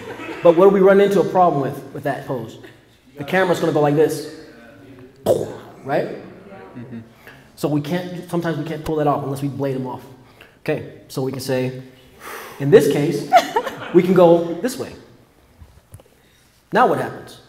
Does he care about looking bigger? Nope. But then when we'll do it, Jen, we'll have her pull in. Okay? Step in. The hand out there for you. What's up, man? No. All right, so then your hand will come here. Okay? This hand, this is my, I can't say it because you guys are dirty-minded. I'll say it anyway. This is my money hand, okay? So, this is the hand that's going to actually dictate this emotion. So I'll have him do multiple different things. Come on, y'all. All right. So what I'll have him do with this hand is I'll have him come up through and sometimes tip her chin up. Go ahead. Trey looks like he just caught a bass. But anyway, no. You gotta do it soft, okay, bro? Soft hands. She's made of crepe paper, all right? So now what we're gonna do now is bring your heads together. Oh, man. No. Just come on down. Now, what guys will do every time is they will bend right here. And they will immediately get double chin. So what we need to do is you need to straighten your spine down, bro. And you need to bend from here. Don't bend like this, bend like this. Yes. Forehead down, chin out. Down. You're going to look up because he's pulling you up. Come in closer. Okay. Now, see how weird this looks with their eyes. They're like looking at each other and they're struggling. Okay? Okay, go ahead back in. Back in. Okay, come in a little closer, Jen. Bring your chin up. Now, look right here at his chin. Look at her lips. Breathe through your mouth. Don't look at me. I ain't in this forward. Okay, bring your foreheads together. You got to touch your foreheads together. Bring your chin up just a little bit. A little bit more.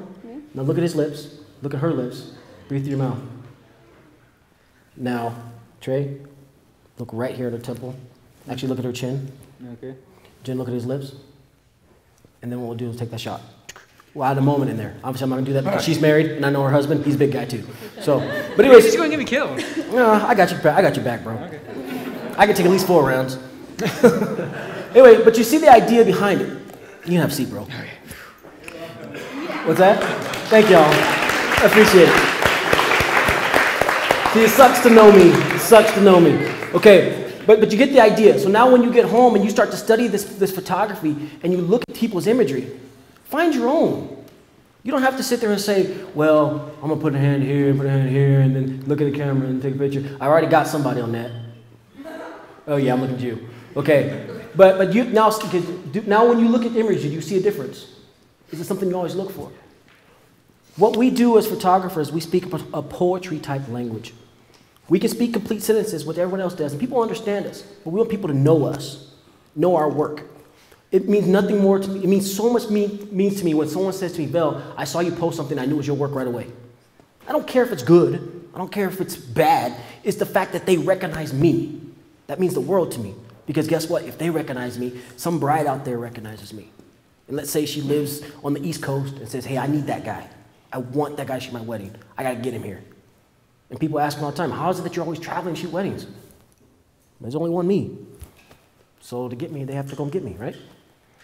So there should be only one Jason, one Trey, one David, one other David. Funny. But you get the idea behind it. Marvell, just a question. Now, for us tonight, you were right in front of me, you're right on top, you're right on, you're posing. Do you do that? Is that what you do? Are you right in up front, posing, talking? Mm-hmm. I'm very, very hands-on. One thing with me is when I meet a bride and groom, I want to be their best friend. I'm not there to be just the guy with the camera. If I become their best friend, let me back up a little bit. Nothing works better in photography than the referral. Nothing. If I have, let's say, Trey and I are real good friends. We are tonight, right? Okay. So, and someone says, he's a photographer, and my friend's getting married. And I say to my friend, hey, that dude, he's amazing. Love him. He does everything. We're such cool friends. They will take that word over a magazine rating, over an award, anything. So when I meet my bride and groom, that's my first thing. I want to be their best friend. So we laugh, we joke, we tell a lot of crazy jokes.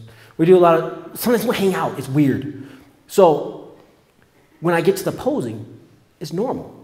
They're expecting me because they know I'm this kind of wild, crazy, all over the place guy. And I'm grabbing them, moving them because the people we're shooting aren't professional models for the most part. When my business, they're not. So they don't know how to pose. So if I'm like, hey, come here, stand here, come do this, come move over here, there's no big deal to them. And that's usually worked out before I didn't even see my camera. Does that answer your question? It does. Okay. I'm hands-on, but I'm not. Okay. But, is there any other questions? I love questions. Any other questions? Go. Why do you hate OCF so bad? OCF to me doesn't look natural. And I want everything to look natural. So a guy who is a natural person, I can spot OCF. When I use it, I try and blend it. So much that if I don't recognize it, I know my client's not going to recognize it. Again, I love OCF, but not my work. Does that make sense? Some people are amazing. There's one. There's another one that are just amazing at it. But it's not my thing. I mean, I'm all about shooting what I do. So how do you get around it? Your time of day, you can't tell your Time of day, I bounce light off reflectors, all kinds of stuff. I mean, there's all kinds of things you can do to get around light. I can tell you, in every image you saw, not one flash was used. How many times have I used my flash? Like, maybe twice this year, and that's under reception? Yeah, I don't use it. There's ways around it. Anything else? Did that answer your question? Anybody else? Come on, people. I love questions. I'm already here sweating. You might as well give me more. No? What's really hard for you? Really hard for me? Babies. Oh, babies. I can't do babies. And that includes babies that aren't cooked yet. Maternity. Can't do those either. Oh my gosh. I get friends calling me all the time, Mel, can you come do my maternity? I'm like, I'd rather eat a bag of spiders. I just can't do them. I'm horrible at it. It's not so much, I keep telling myself I can't do it. I can do it, but there's people out there who are much better. Let them do it. That's their passion. My passion is weddings. You know, I mean, like I said, I've been a law enforcement officer for 17 years. I'd much rather run into a crack house than deal with a bridezilla. You know, I'd much rather get shot at than say someone, hey, can you pose me nude? Whoa. You know, I can't do it. That's hard for me. Anything that counts against my vision is hard for me. Does that make sense? Inverse square law, that's bull. Okay, that was hard too. Do you know what that is? Ask that guy, he'll tell you. It's math. Brothers don't like math. Okay? Any other questions? Go. What do you do with the couple that don't pose well? I mean, they don't feel comfortable with the way you're working on them. Okay, there's two things. I shot this is the best example I can give. The head coach of Sweden's national hockey team. Okay, I shot his wedding. Swedes, bro. Okay, you feel me? They're like Germans, but a little bit nicer. Okay, no expression, and they're all hockey players, so they're all big, and I'm this little dude, and all they kept talking about how big my watch was, right? So I'm like, okay, how am I gonna do this? And so basically, I just talk to him, you know, and tell him, because most dudes do not want to look like women.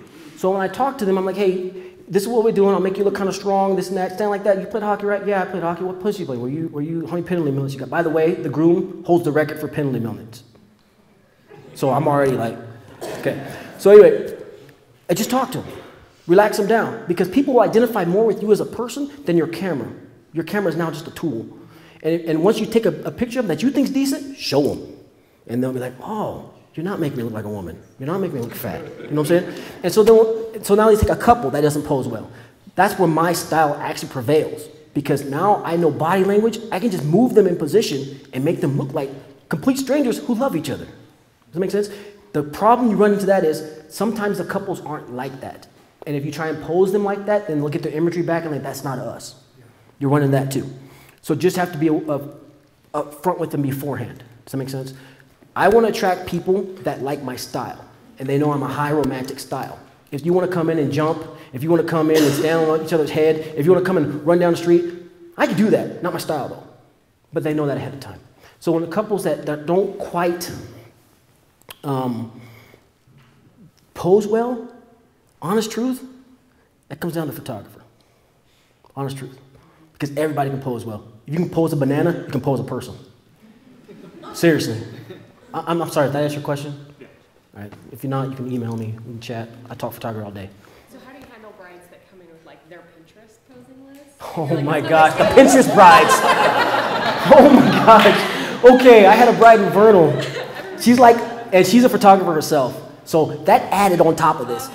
She says to me, Vel, I love your style, I love Pinterest. That's how they went together. I'm like, oh no, Pinterest. So I explained to him off the bat, again, that's grandma's pie. I can't cook grandma's pie. I can make an apple pie that looks like grandma's, might taste like dirt, but I can try it. If they're cool with that, then we'll proceed. I have people come to me, Vel, do you do select color? Select what?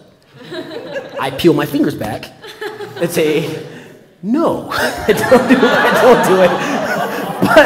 But no, I don't get that rude. But seriously, what you can say is just like, I can try it. Be honest with them.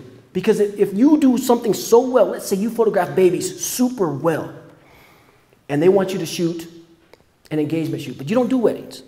If you're upfront with them and say, I do not shoot engagements, I shoot babies. Then, yeah, thank you. I shoot, because I have a cool job. Like, both my jobs let me shoot people. It's just weird. So, but when you tell them up front, when they get their imagery back, they'll recognize that your skill level, but maybe it's not the vision that they had. Does that make sense? Now, I've run into a lot, especially my friends. Vel, we want you to shoot our wedding. Vel, we want you to shoot our kids. We want to take pictures of our kids. We want to do all that stuff. And I'm like, no. Matter of fact, I'm dealing with one friend right now. Every day, he's up in my phone. He emails me, he texts me, he calls me, Vel. So I say yes, because you're not getting around that. That's your friend. But at the same time, you want to keep him your friend. So when he gets image back and his kid looks like a Goonie, okay, you just let him know ahead of time. That's the way I get around it. And my friends are photographers, so why not refer one of them? We all could use money. We all use work. We can all express our art. I'm not going to be hoarding all the weddings that come into me. If a bride is a Pinterest bride and I know I can't meet that, I'll call Leah.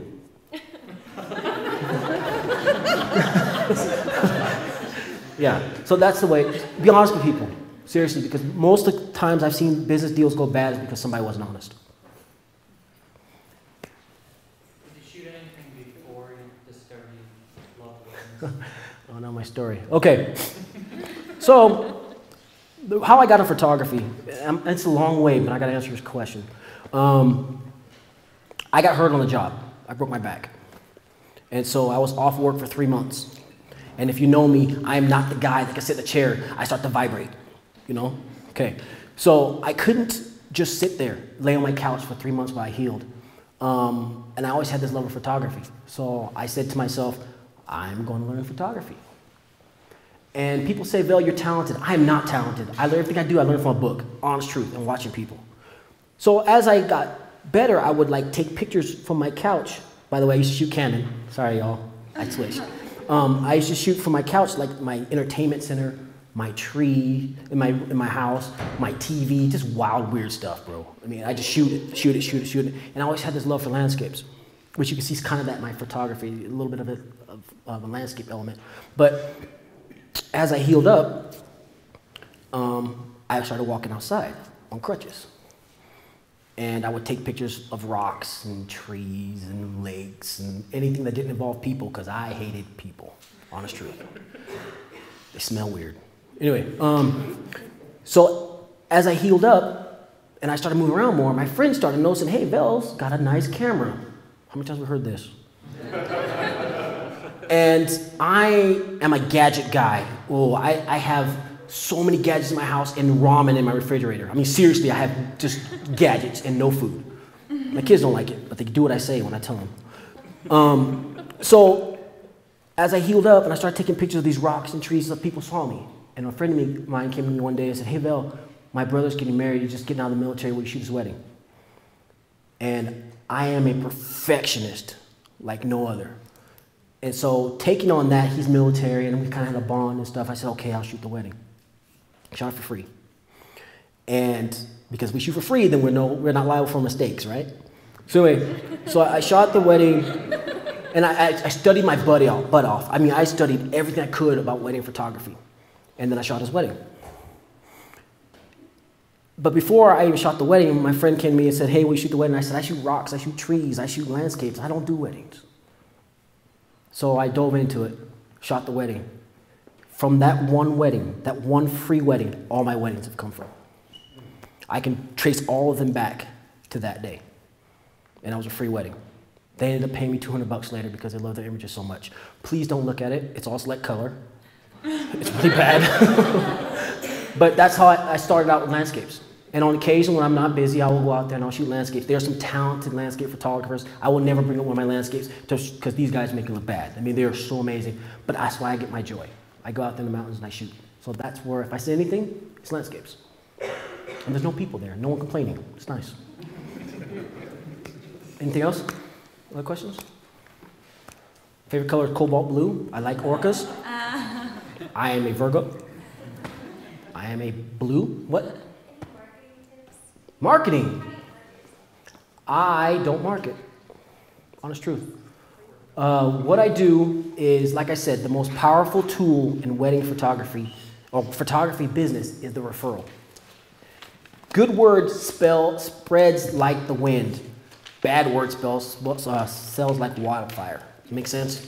People get burned right and left. So what I try and do when I shoot a wedding, it's my friends. We become friends now. So as I'm shooting a wedding, I'm out there, I'm meeting this crazy dude, this crazy little black dude, taking pictures of everybody. And then I'm getting to know them because their friends now are my friends. So when they get married, they call me. Who's that guy? He did that funny thing with the photography thing. What's his name? Oh, Val. Yeah, here's another. I shot 51 weddings last year. Yeah. No marketing. Unless Facebook counts. It doesn't count. I just put them up there so people will stop bugging me. Can we see images? Yeah, Facebook. But I don't market. Maybe I'm an enigma, I don't know. But I'm the worst business guy ever. Don't ask me business questions. I will tell you bad stuff. Anybody else? Tell us about that blog. Blog Stomp? Yeah. Team up with me later. I'll tell you all about it. Okay? It's probably because we don't have much time about Blog Stomp. Don't. We'll talk later. If you have questions, email me, whatever. I'll talk to you about Blog Stomp. Anything else? Okay.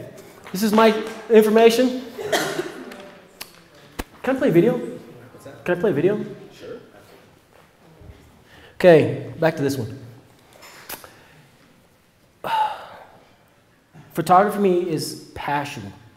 It is, next to my kids, it is everything for me. What I've noticed in this industry are the haters. People who don't like your style, so they complain about it. People don't like what your gear you shoot, so they complain about it. Remember, you're not shooting for those people. The moment you forget that, you will start hating photography. You'll quit. Shoot it because you love it. Shoot it because it's passion. I have no secrets. That's one of the first things I ever learned in this business. I have no secrets. I will tell you anything about what I do. And all that has done is helped me love more what I do. So I think we all need kind of a pep talk about what we do. Those days suck. We're like, oh, I need to quit this business. I have them probably 3 times a week. And what we need is a photography friend to say, you know what? You're all right. You're okay. Maybe you shoot a certain style that's not popular right now. If that's what you're shooting to make yourself smile, then keep shooting it. If it's you're shooting that to feed your kids, you might need to change a little bit. Okay? But I want to show this video. I sent this. It's one of my favorite things. Well, let me play that little thing down there. We might have to play it right. Oh, okay. This little kid made me laugh when I saw him. You guys ever seen this? I love this kid. He reminds me of my little cousin. And not because he's just black, okay? Just because he reminds me. I think we all need a pep talk.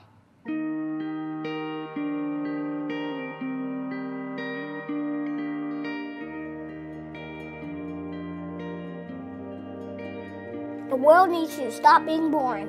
Yeah, you. Boring is easy. Everybody can be boring, but you're gooder than that. Life is not a game, people. Life isn't a cereal either. Well, it is a cereal. And if life is a game, aren't we all on the same team? I mean, really, right? I'm on your team, be on my team. This is life, people. You got air coming through your nose. You got heartbeat. That means it's time to do something. A poem. 2 roads diverged in the woods, and I took the road less traveled. It hurt, man!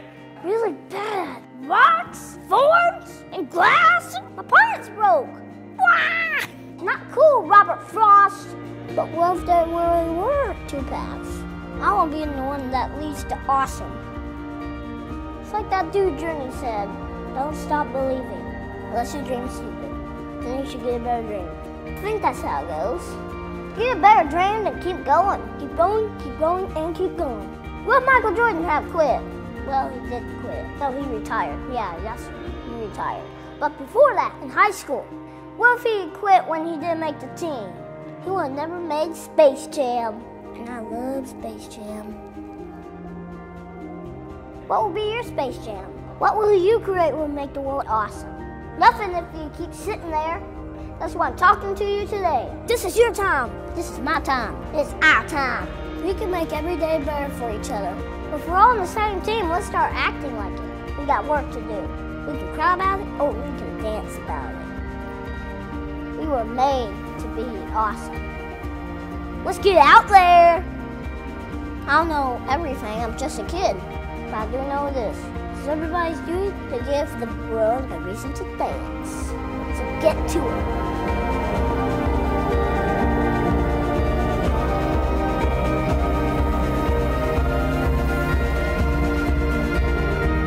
You've just been pep talked. Create something that will make the world awesome. Play ball. I love that little guy. My biology teacher told me when I was in college, he said, be awake. And I didn't quite know what he meant by that, be awake. But he said little kids are the most awake people on the planet. Everything they see, they love. A ball of lint, a leaf. My kid brings me stuff. He's like, Dad, look at this. I'm like, what do you want to do with that? But it's the greatest thing in the world to him because he's awake. Everything is wonderful to him. Little kids will fight, and 10 minutes later, they're best friends again. As we get older, we become asleep. We start to lose that vision, that childlike vision that the world is wonderful. As photographers, everything should be wonderful. Every person should be wonderful. Photoshop should be something that we shouldn't use. But every person that comes to us is beautiful. That bridezilla, the overweight bride that's afraid of her shape, the perfect model bride that wants everything, the Pinterest bride, they're all perfect. You have to look at them as that. Sell yourself, sell your soul, sell your photography, you do wonderful. Thank you.